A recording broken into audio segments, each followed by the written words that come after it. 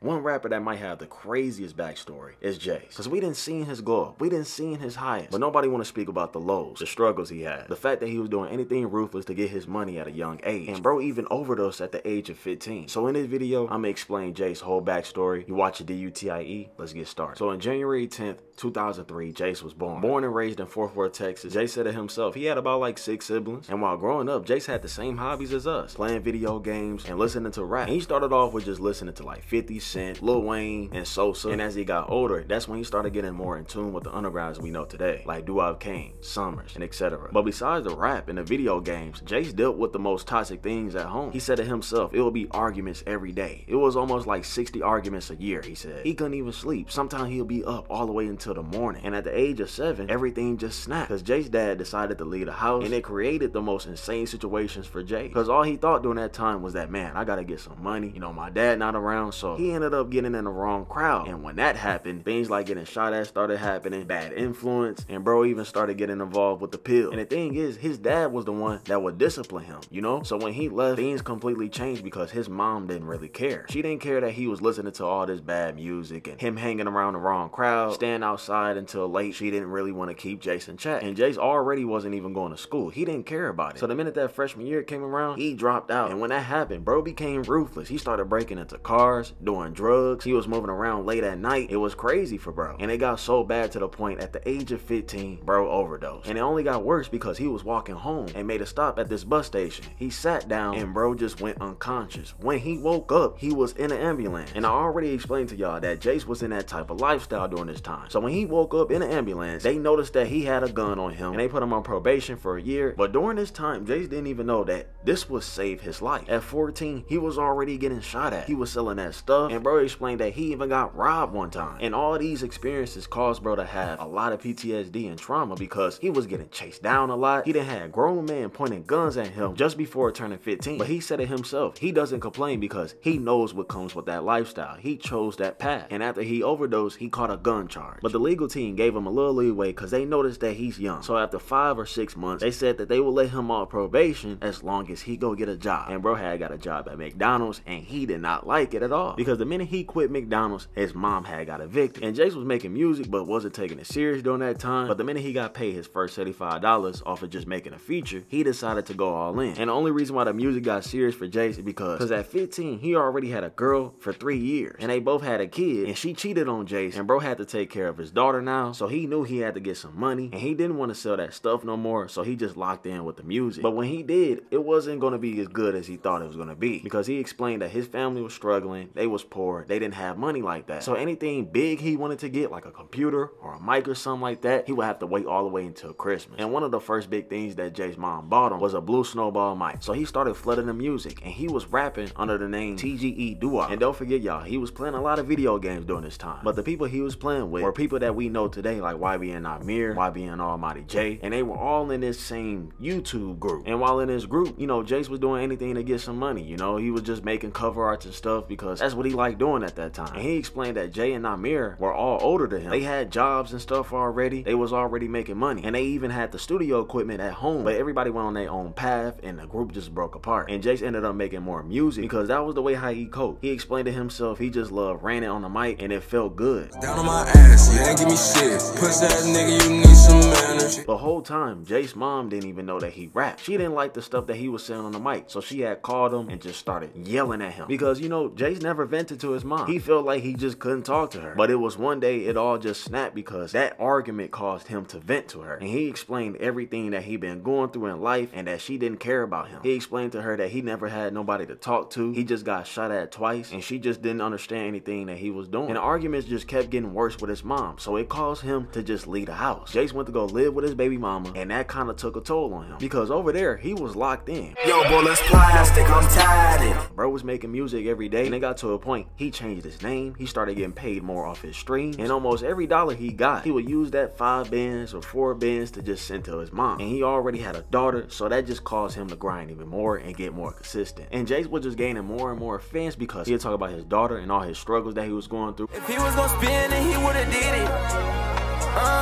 The lyrics I'm spitting, catch straight from the trenches, baby. Even if you wasn't going through the same thing that Jace was going through, you still felt the music. But one thing Jace couldn't stay away from was just arguing with other rappers. And it all started in 2020, where him and Isaiah TG had got in an argument over a gamer tag. Not really a gamer tag, but a username, rap name, whatever you want to call it. Because Isaiah just felt like Jace's name was the same as his. But Jace was explaining that he been had his name. They got to a point they was both arguing on live, and people really found this funny. You can still find this live everywhere on YouTube. All I said was, you need to change your name. Nothing you can say can justify you even calling me a clone. My name is Jace. No, I don't. And Jace was already making good music during this time, so he kind of got a little exposure off of this. People love his personality. People love that he keep it real, and he was just one ruthless rapper in the underground. Roblox videos, Destroy Lonely, So Fago, bloggers, meme pages, troll pages, mass reporting. Jonah, you know where we at? Look where he stayed. Do this look like the churches? This is literally his house right there, bro. You seen a black guy out here with blue hair? I swear to God, like I'm so capped, huh? That's them. But the next year, his music caught the eyes of Can and Summers. Because in 2021, Can had texted Jace and told him, yo, bro, we gotta make a song. You hard. And they got to a point, Jace got added to this group chat where it's Yeet, Summers, Can, a couple Slave War members and stuff. And it was just crazy for Jace because he was working with dudes that he looked up to when he was 15 and 16. And Jace say it all the time, Summers is the one that kind of blew up his career because he was getting more exposure. People didn't want to give his music a chance, but anytime he was around him or him just being affiliated made people want to just tune in a little more. And when bro turned 18 at the end of 2021, he signed his first deal with Simply Stupid. I'm not saying that he's stupid, I'm talking about the record label, y'all. And all this hard work ended up paying off because Jace didn't even know that one song was finna catch the eyes of TikTok, and that was gonna give him a little spark to his career. He was beefing with some dude named Twisty P, and Twisty P was just a meme. And one of the people that he dissed was Jace and talking about his daughter. And Jace didn't take that lightly, so that same week they found out where Twisty P was staying or where he was walking at. They caught him in the middle of the streets and they laid the hands on him. Boy, you ain't gonna do shit. Come here.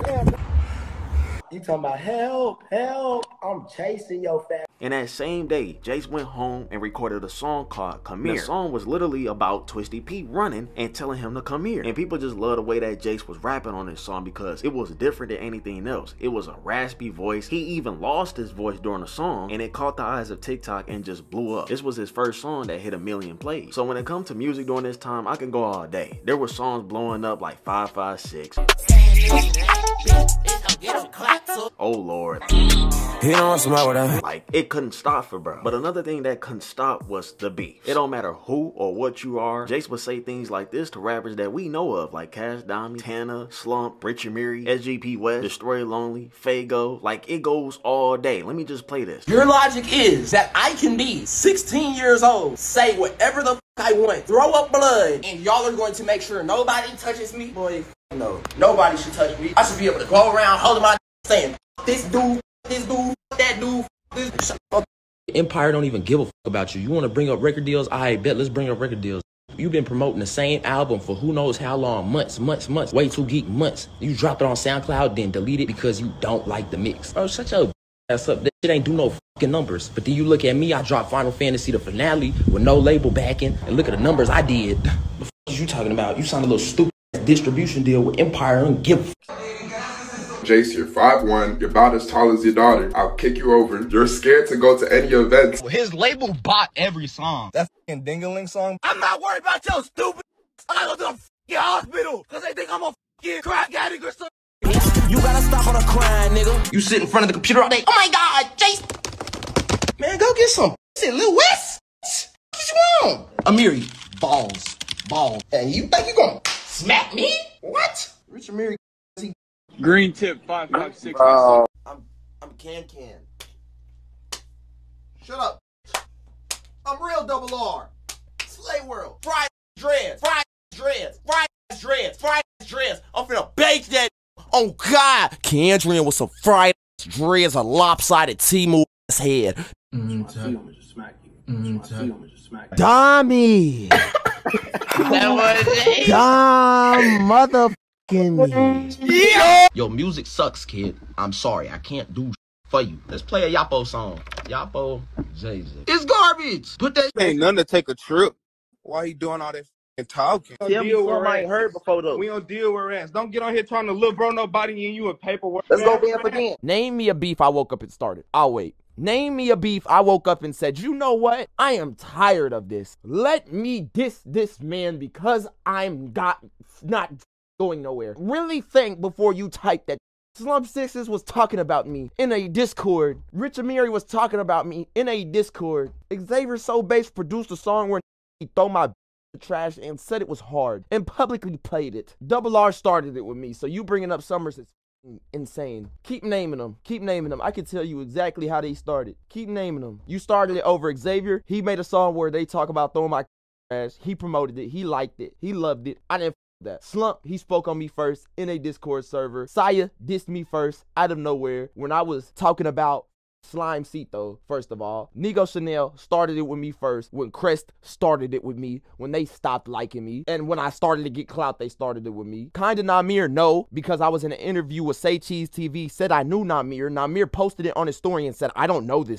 Why does he want to know me? If I wanted to lie about knowing anybody, I would say I knew Shaq. Everybody on Rich Amiri head, look, bruh, that's what they got going on, bruh. Y'all knew what these. Now this ain't be talking, bro.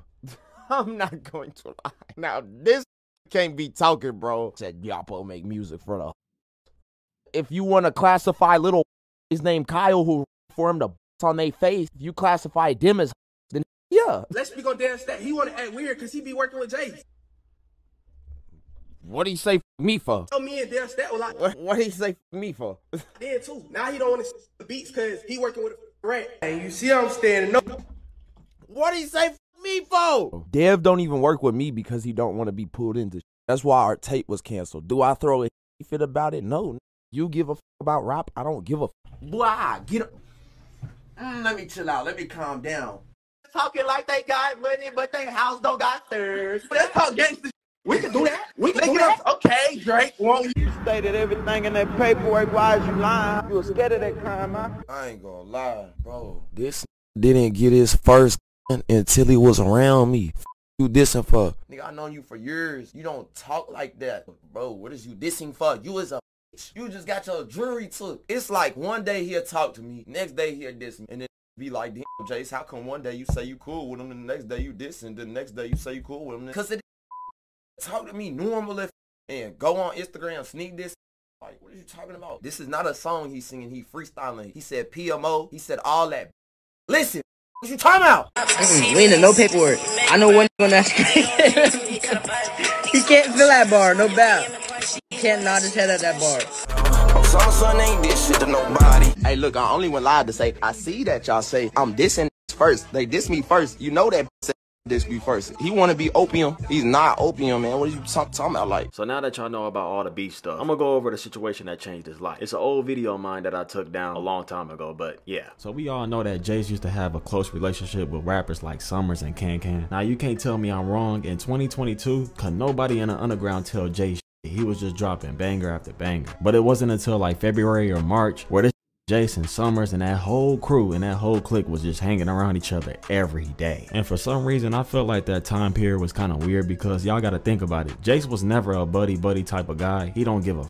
And then I know it's going to be a lot of chat saying, well, Summers put him on. There's a lot of rappers that get put on by people, but they don't surround themselves by them every day, bro. I just feel like something was off because Jace is not even the type to make a feature. I was bumping Jace in 2020 where he was just dropping straight singles. It wasn't until March 31st where Jace just went live and nobody knew what the f happened. He told everybody in the live that he just got out of jail. And if you already don't know this, there's two things that Jace had mentioned in his live that a lot of people don't know about. First, he got caught with a gun.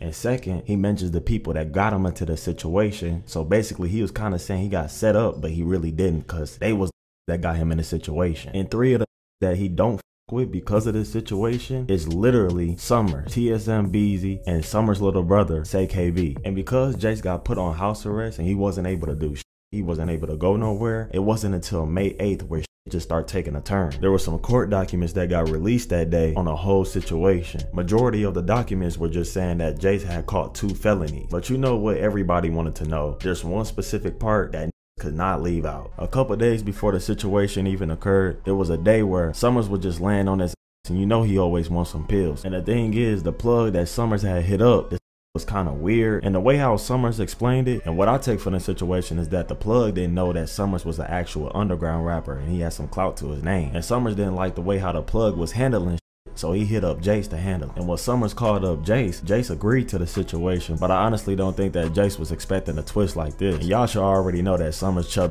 on his money back. So Jace called up the plug and told him to meet in the front of his apartment. It wasn't until March 29th where the whole situation had occurred. Jace was in his BMW and you had TSM Beezy with him and you also had SKB with him. And this the thing, bro. Jace, TSM Beezy, and SKB didn't have intentions of robbing his until TSMB got a call from Summers. And for some reason, Summers got real upset with the plug, and Summers not only wanted his money back, but he was trying to rob this too. And Summers told everybody that they was gonna take this money back his ass just to make sure that the plug respect him. And mind you, this whole time Jace confused as he don't really know what's going on, but he just following through because he trying to help his homeboy. So eventually the plug ended up pulling up to Jace parking lot. So Jace, TSM Beezy, and SKB ended up sitting in the back of the car. And them all knowing that the plug is driving the car, all this shit kind of stupid to me because I swear to God I can't see Summers doing none of that. This nigga Summers chubby creeps from around the corner. Summers emerged from the driver's door and then he strike in his noggin.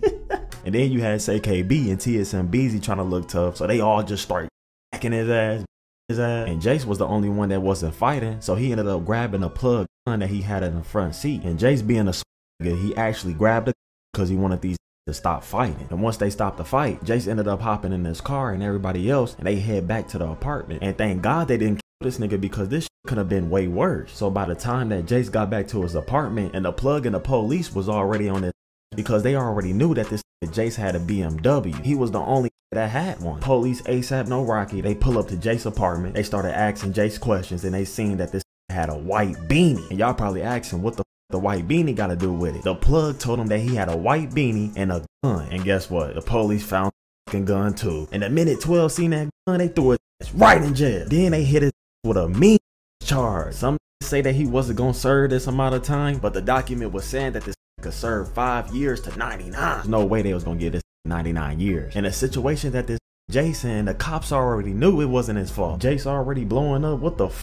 do he need to rob somebody for? These already knew he ain't do anything, so they hit his with one question. We already know that you had nothing to do with the situation. If you tell us what happened, we'll let you go in a day. But since you had a weapon, we're putting your ass on house arrest. Now everybody put their pride aside. Who the f not taking this deal? This Jace got a daughter at home. He'll be a dumb if he didn't take the deal. Why the f would he care about a street code? Your daughter at home and she could never see her dad again just because Summers fat ass wanted some pills. Everybody underground knew that Jace was going up. He was supposed to go mainstream. It was rumors that he was gonna have some crazy features during this time and all types of stuff. But even though that situation happened, Jace is still one of the most consistent artists in the underground, bro. It'll be crazy if I went over everything that dropped in 2023 and 2024, but yes, he is still relevant. There are songs to this day that still pop off. And he done built such a strong fan base that it's not even bad that he didn't go mainstream. Like, he streams daily on Kick, and he streams him making music, and people love that. He done built a connection with his fans that a lot of people just can't do. Because even with that case, people felt like Jace was supposed to fall off and stuff like that. But Jace proved this spot, and nobody can take that from him. And what's crazy about it, that case was dropped recently, and he just building a core fan base that he has. It don't matter what he say or what he do, people just gonna love him either way. I know I didn't go over every single thing, but the point of this vid was his backstory. It's Dutie. I'm not censoring myself for no bitch. Don't forget to follow my Kick and my IG right now. But I love y'all so much. Y'all stay blessed. Peace. I know I missed a lot of things, but like I said, this was just a backstory. Y'all comment and let me know if y'all want part 2 of this video. If y'all mess with this video, then I'll definitely give y'all part 2. Love y'all.